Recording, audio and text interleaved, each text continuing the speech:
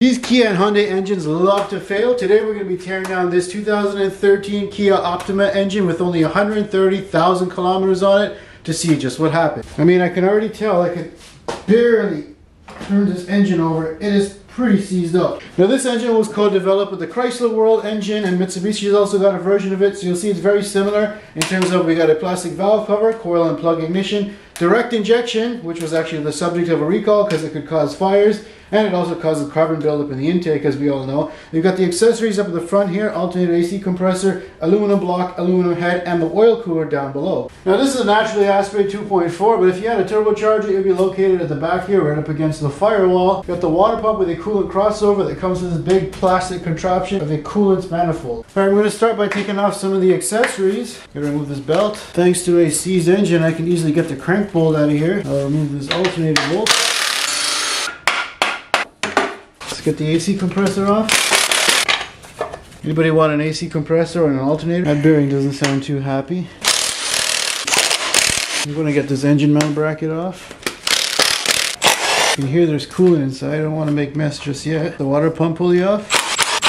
Next I'm going to turn my attention to the top of the engine where we have this direct injection pump. I have to first remove this line here. This was the subject of a recall where it could leak and cause a fire. So make sure you get that done. You'd rather your engine replaced under warranty than by insurance. And I'll take this line off at the bottom here. It's such that you have to remove this line in order to do a valve cover gasket job because the gasoline direct injection pump sits on top of the valve cover. This line out of the way. Alright, the pump itself is held on by two 10s. That's nasty. You can see the inside of the valve cover looks really crusty. Essentially, you've got a giant spring with a lobe that's going to push up and down. That's going to bring the low pressure fuel coming from the tank here, pressurize it to many thousands of RPM, and then push it down into the cylinders directly here. Let's get the coils off. Next up, we're going to remove the valve cover. A bunch of 10s going all the way around. Oh no! Oh no, this one's sludged. And here we have a look under the valve cover. You can see there's a lot of sludge being built up underneath here, which is not good. That means it definitely followed the manufacturer's oil change interval of 7,000 to 12,000 miles, which is way too long for an engine like this, especially a gasoline direct injection engine. And this sludge is going to tend to build up and clog things. And you can see under the valve cover, things are absolutely black, tarnished. There's sludge buildup everywhere. This engine could have definitely benefited from more frequent and premium oil changes, as well as run some good cleaner through here. Look at that. This stuff's just building up everywhere and it's just waiting to clog an oil passage. There's a mounting post here. These are 12s, by the way. And there's a mounting post at the top here for the direct injection pump. And there you can see the cam lobe, which is what's going to move up and down against this special cam over here for the direct injection pump. Peel off that crispy valve cover gasket. I'm going to switch sides here and go back down to the timing cover. I got to remove all these brackets first. Should be able to remove this tensioner assembly now. Then at the bottom where the oil pan is, we have this bracket for the AC compressor. Alright, the timing cover is held on by a bunch of 12s. Now I'm going to remove the 10s. Alright, time to find out if we've missed any bolts. So here's a look at the timing cover itself. Very nasty on the inside, but the only thing I like is that there's no oil galleys or oil pump attached here. It's just a top cover. And here we have a good look at the timing chain setup for this Hyundai Theta 2 engine. We got the exhaust and intake camshaft. Both have variable valve timing with their solenoids respectively on the sides. We have plastic timing chain guides, which I don't like, but that goes down to a single crankshaft. At the bottom here we have an additional timing chain that goes down to the oil pump with its own oil control tension. I'm going to knock off these cams. So even with all the accessories off, this engine does not want to roll over. It's so tight, you can barely get it to roll over. It was so difficult to get those torque converter bolts off. The good thing about having a seized up engine though, that's really easy to get your crank bolt loose. Alright, so let's take off some of these components here, starting with the timing chain tensioner. That's an oil control tensioner. And we'll get this side off. Plastic. There's no metal backing or anything. It does look like there's two grooves kind of worn into it. And we'll get this return slide off. This one's just equally as worn. Get this chain off. And we'll get these guys off. Pull off these cams. Now if you want to learn more about how variable valve timing gears work, check out my video linked above. Next I'm going to remove the camshafts from the top. Okay, let's get these caps off. Check out some of the grooving on these camshaft bearings. That indicates there was probably a lack of oil at some point. And I'll remove the intake and the exhaust camshaft. And if you look closely, the bearing surfaces are also kind of scratched up too. Like I have 2 gloves on and I can feel that. Now Hyundai uses a very simple cam on bucket design. So essentially the camshaft acts directly on the bucket. There's no roller arms or rocker arms or hydraulic lifters or anything to worry about. But periodically you're going to have to shim up this bucket in order to do a valve adjustment. Now if you look closely, you'll see the tips of these cams are nice and clean, but if you roll them over, you'll see the back here is really tarnished like the rest of the engine. And that tells me this needed a cam adjustment. This bucket here wasn't doing its job of contacting the camshaft all the time, and there was a gap between here. This design is also surprisingly similar to what Toyota used to use in the mid-2000s. Now it's time to get the direct injection rail off. These are a 12mm bolt. Just so you guys know, you see how rusty this hardware is? I'm not going to keep this. Usually Toyota and Honda fasteners are the best, and I usually keep those. But this is probably on the same level as Subaru. Oh my goodness, that's a lot of gas. I could have traveled to New York with that. Okay, so 3 of the injectors stayed inside. This is what the direct injector looks like. Now you got to bring high pressure fuel inside of here from that pump and push it into the combustion chamber directly, like where the spark plug is. And that gives you optimal combustion, more performance, and less emission. But of course, that will be at the expense of all this carbon that's built up inside of the intake. Later we'll take the valves off and we'll actually see how much carbon is behind them. You can see I've been avoiding the cooling system, and that's because I'm sure there's a lot of coolant in there. It's going to make mess. The oil cooler is the lowest point here, so we're going to start by taking off these hoses and spill some coolant on my ground. Alright, that's not too bad yet. I guess we'll see when we get the rest of it off. Get this thermostat off. Alright, inside of here we have the thermostat. And you can see this is a traditional style thermostat. Nice metal frame. At least it's replaceable and not one piece. I don't like the use of plastic in the cooling system because coolant gets very hot, and over time it's going to cause the plastic to expand and contract and eventually crack and cause a leak. Now this entire manifold is actually made of plastic, which is even worse. There's the coolant crossover pipe over here, surprisingly made of metal. See, that's the other thing. You can't even pry against plastic. I'm going to move this bracket out of the way. Looks like that holds some sensors and wires up here. Alright, what's with Hyundai and using 13? I thought the Japanese don't use 13s. Comes off. Yay, it comes off the head. Gotta remove this crank position sensor very carefully so I can get the rest of this stuff off. Be sure not to damage it. By the way, that's where the coolant temperature sensor hangs out. Might as well knock the water pump off while we're at it. I got a pan down there, don't worry. Now the water pump itself, it's not exactly D-shaped, but it does have metal impellers. The housing's made of metal. That's a pretty solid design. Now I really like how Hyundai's put these hooks in. Makes it real convenient for me to move the engine around, but they really put this there because they've been eating warranty on these engines, and it's actually worth it for them to put it so that their technicians can pull it out a lot faster. Now the head bolts on these are supposed to be an M12 triple square, but there's so much sludge inside of the socket, I don't want to strip it, so I gotta come in here with a pick and remove all the sludge from these head bolts over here. And then I'm gonna be ingesting brake cleaner for the next half an hour, trying to get it all clean so I don't strip anything. I'm gonna crack these head bolts loose now.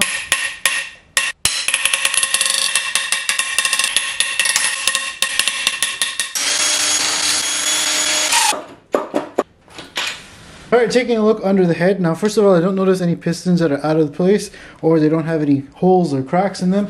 All the pistons are currently present.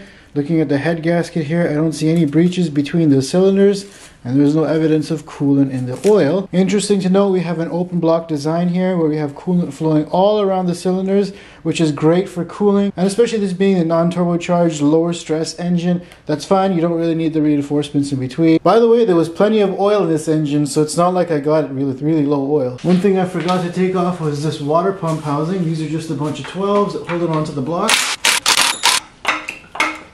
Here we have a stamped steel lower oil pan, which is nice and old school. Now there's two 12.12mm bolts that hold the lower oil pan to the upper oil pan and to the block. I'm going to remove those. Nice long ones. Oh no. Well, the bottom of the engine isn't any better than the top. Take a look at all the crust and sludge that's inside of here. This is nasty. Definitely indicates that someone has not been changing the oil, at least frequently enough. I know manufacturers suggested oil change intervals are not enough. And if you look closely enough, you'll actually see some sparkles in there, so I'm pretty sure some bearing has been chewed up. Okay, we probably know why Kia engines fail, but I think this particular one failed because the owner, being a typical Kia owner, doesn't care for their car, just didn't change the oil on time. That's why all this carbon is built up all around these non-moving parts here, and it's just so sticky. And I'm pretty sure some of this is probably clogged one of the oil arteries, causing a connecting rod bearing to spin or something. Now this part here is called the balance shaft to prevent vibrations, but on this side here we have the oil pump, and there's a pickup tube here which is actually surprisingly clean. Now this chain uses a strange looking nut which I have never seen before, so we'll just try to get all the other components off. This is the tensioner. So you can see back there, that little hole is where the oil is going to go in to give this chain tension. Typically a chain driven oil pump just has a spring tensioner. It's interesting that they've put an oil tensioner in there. Check out those grooves that the chain wore into this tensioner slide. We'll get this tensioner slide off. This one doesn't have as much wear, so I'm not going to show you. I can't even tell what kind of bolts these are, so I'm going to spray them down and come in with what's left of my daughter's pants in my last video. It looks rounded to me. I don't know if I can even get a socket on that. There's so much carbon on it. Alright, so I'm going to try a 12.12mm socket on these. Okay, I'm going to break these free with a breaker bar. Come on. Stinks in here when you crack these free. Alright, let's pull this out. You can see these front ones here actually went into the block, whereas these little guys just hold it on to the lower oil pan there. For anybody wondering, this is where the dipstick tip ends, and this is the oil pickup. So you got this much here of leeway in terms of starving your engine of oil if there's nothing on the dipstick. Wow, look how sludgy those bolts are. Pry this off.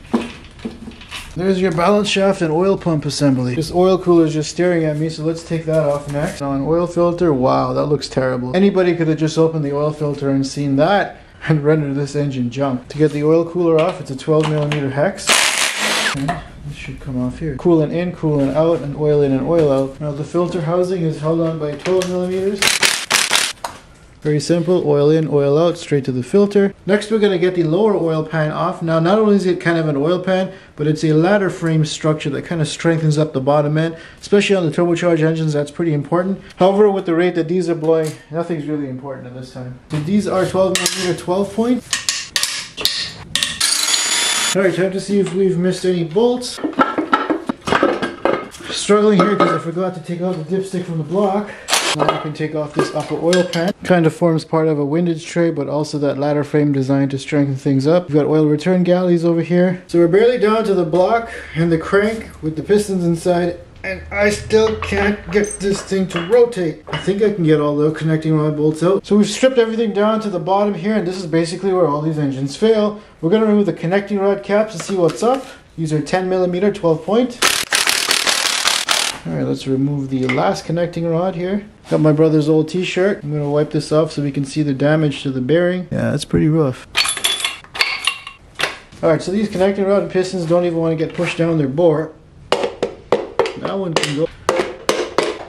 Then, you know what? Let's get the crank out of here first. We'll remove this rear main seal. It's crustier than your grandma's foot. Now, these connecting rod caps are just 2 bolts. They're not cross-bolted. They're not 4 bolts, which is kind of sad. Some other V6 engines cross-bolt them and put multiple bolts in there to keep it nice and strong. Zip these off. Gotta use some encouragement.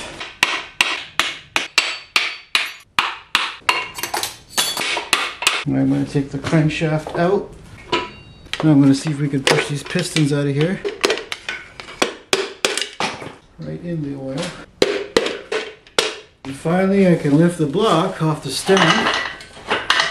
Now you've got the engine all taken apart. Let's take a closer look at some of the components, starting here with the piston head, which is literally trolling you with this smiley face, the 2 eyes, and this big smile. Now these divots on top here are typical of gasoline direct injection engines, so they can control the combustion as this piston is going down. Now looking at the oil rings here, you can see that they're pretty much clogged up, and that's because this is a modern engine that uses low tension oil rings, which are very small and don't allow too much oil to return back down into here, causing the engine to burn oil. And typical Kia and Hyundai owners don't check their oil, and when you run these low in oil, it's going to damage the bottom end. Speaking of the bottom end, here you can see the connecting rod bearings. These are absolutely roasted. They've worn through the coating and gone straight down to the kind of copper surface underneath. A couple of them here even have burn marks. They're very rough. I can actually feel the surface here through my brother's old toothbrush. Now this is likely the reason why the engine didn't turn over, because you have 8 of these bearings that are pretty much seizing up against the crankshaft and don't want it to turn. And this is all due to lack of lubrication. I'm actually surprised that none of these connecting rods spun around on each other and the engine just chose to seize up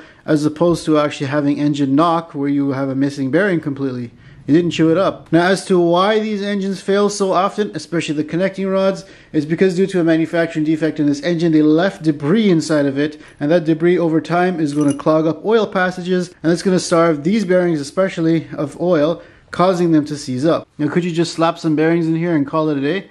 Yeah, probably could, but remember, you got all that debris floating around in the engine. It's just going to come back and start eating away at this bearing again. Usually main bearings actually get oil first, and connecting rod bearings get damaged first because they're further away in the oil stream. But to see these actually chewed up, that means that this engine had a pretty bad lubrication error. Check this out. Even on the block here, we have the thrust washer, and even that's all scored up and damaged. Looking at the oil lubrication system of this engine, we have that giant oil pump mechanism that sits here. That's going to suck oil in through here, send it out to the filter at the side here to get filtered out and cooled off, and then sent back into the engine. And that filtered oil is then going to be sent up through this hole into the block. That oil is then going to be sent in through this galley over here down into the main oil galley that runs along the length of the block, where you can see these oil sprayers tap off of it to lubricate the cylinder walls with oil. Now the main crankshaft bearings are also going to tap off of it, and that's also going to lubricate those connecting rod bearings. Now the crankshaft on these are a pretty sturdy and hefty piece. You can see the oil is going to enter the main bearing over here, and then there's a cross drill that goes over to the connecting rod.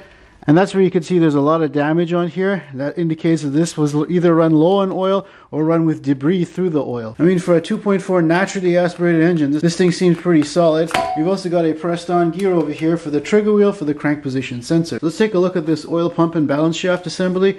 Essentially, we've got oil sucked in through this pickup tube over here. It's then going to be sent into the upper oil pan through this hole over here. This here's where the chain's going to connect to, and it has to be timed because we do have a balance shaft assembly on this side here. So let's take this apart.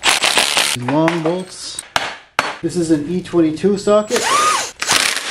So it is reverse threaded. I don't know why they'd use E-Torx. Come on, Hyundai.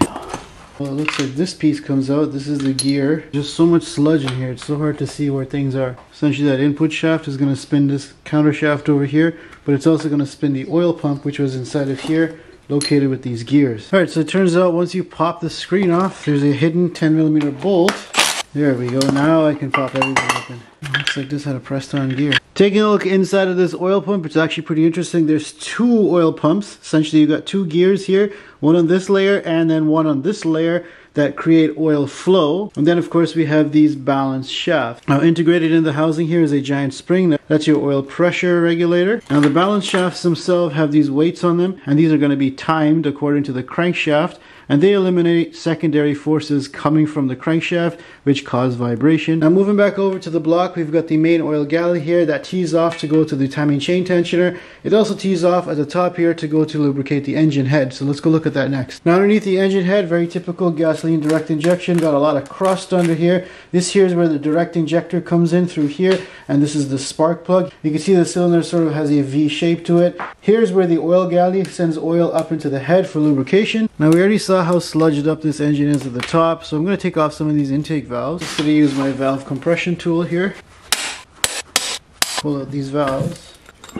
Now the intake valves on this engine is not too bad. Usually carbon would start to build up here. There's only a very thin layer of crust. Remember, this car only had 130 something thousand kilometers on it. Now this engine does not have EGR, so that helps. It's really just a PCV system that's depositing it on here. And because it's direct injection over here, you don't have any gasoline flowing in the ports behind here to clean this off. So if you do have clogged valves, typical symptoms are going to be a misfire because you're starting to restrict the amount of air going into the engine. Honestly, even the ports inside of here feel kind of crusty, so this could have benefited from a good cleaning. It's not like the rest of the inside of the engine is any better. Now, while we can attribute this engine's failure due to clear lack of maintenance, these things happen all the time with many of these engines, even after they've been replaced under the lawsuit or the warranty. Lubrication failures are happening left and right, and if you do have one of these engines, make sure you top off the oil and change it frequently, so if any debris is going through there, it can get flushed out. Now, if you do experience any engine failures like this, I'd recommend saving up for an LS swap or a Tesla motor swap, because that would be cool on your Kia Optima.